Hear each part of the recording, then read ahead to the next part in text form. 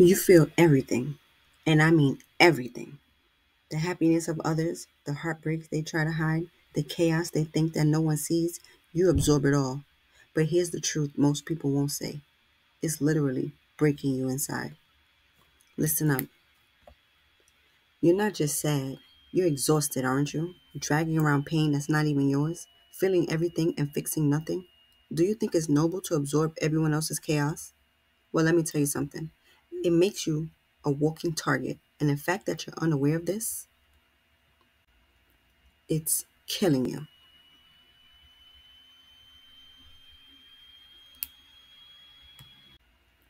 It's killing you.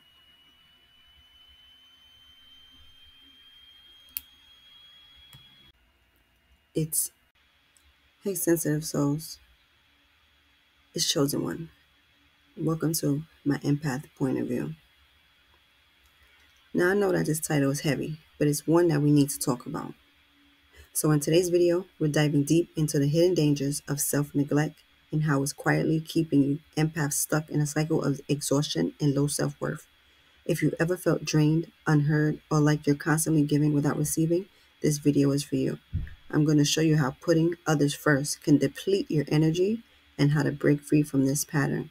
Get ready to step into your power, reclaim your energy, and start living a life that truly serves you and brings back your happiness. You're literally a magnet for broken people, toxic energy, and emotional vampires. Why? Because you've made it your mission to save everyone but yourself. And the worst part is you don't even see how it's destroying you. This isn't sensitivity. This is self-destruction that you've somehow disguised as compassion. Day in and day out, you find that you're drowning in emotions you can't escape, carrying the weight of other people's problems like it's yours. Newsflash, well, it's not. So stop making excuses. Stop waiting for someone to understand you. No one is coming to save you. You have to be the one to step up, to draw the line and say enough is enough. The world doesn't need another empath turned doormat. It needs you strong, healed, and in control of your own energy. I know you're probably wondering, so why are empaths often amongst the saddest people on earth? Let me tell you why. It's because so many of us are pouring from an empty cup, living with low self worth, being used as doormats, and not setting boundaries. And I know hearing this might feel triggering, but sometimes it takes a hard look in the mirror to see where healing needs to begin. This isn't just about sensitivity, it's drowning in emotions that you cannot escape and understanding the reality that you've turned into a sponge for everyone else's energy. But the question is, who's wringing you out? Who's protecting your peace? You see, the journey to healing is about self awareness. And once you start to believe that, you're not just sad because of your own pain, but that you're actually carrying the weight of the world on your shoulders, that's when the load starts to lessen. Every unspoken word, every hidden tear, every ounce of suffering around you, it's all yours now. And you're carrying all of that daily. You just don't notice it, but you live it, and no one gets it. How much longer will you let others drain you, walk all over you, and treat you like you're less than? If you keep choosing to avoid this work, if you keep putting everyone else first without honoring yourself, the cycle will continue. You'll find yourself in relationships that deplete you, feeling exhausted, resentful, and unfulfilled. Emotionally, you keep carrying the weight of others' expectations, never finding the peace or joy that you deserve. Physically, you'll feel the effects of constant stress and fatigue, and spiritually, you'll feel disconnected, lost, and further away from your true purpose. Refusing to set boundaries only keeps you trapped in a loop of self neglect and low energy. The truth is, you deserve a life that's full, empowering, and aligned with your higher self, but it starts with choosing to protect and honor your own energy. I want you to imagine a sponge. At first, it's full, absorbent, ready to clean up whatever mess comes in its way. But what happens when it's wrung out completely, without ever being rinsed or replenished? It dries out, it stiffens, and eventually it just can't absorb anymore. This is how many of us empaths lived our lives, wrung out emotionally, giving and giving without filling back up. And just like that sponge, if you're constantly drained, you lose your ability to show up authentically with love and compassion for yourself and for others. Now, let me be real.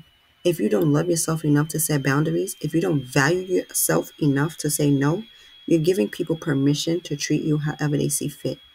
And as long as you let that happen, you're going to stay in this cycle of sadness and depletion. You and I both know that you deserve better than that. Let's talk about vibrations. Everything around us is energy: our thoughts, our actions, and our intentions. When you're constantly giving without replenishing, then your vibration drops.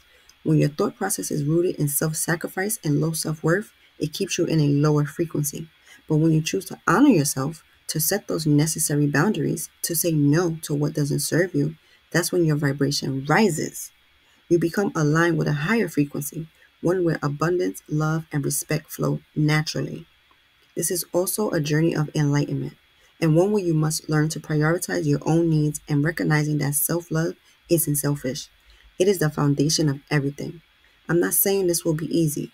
For empaths, it can feel unnatural to put ourselves first.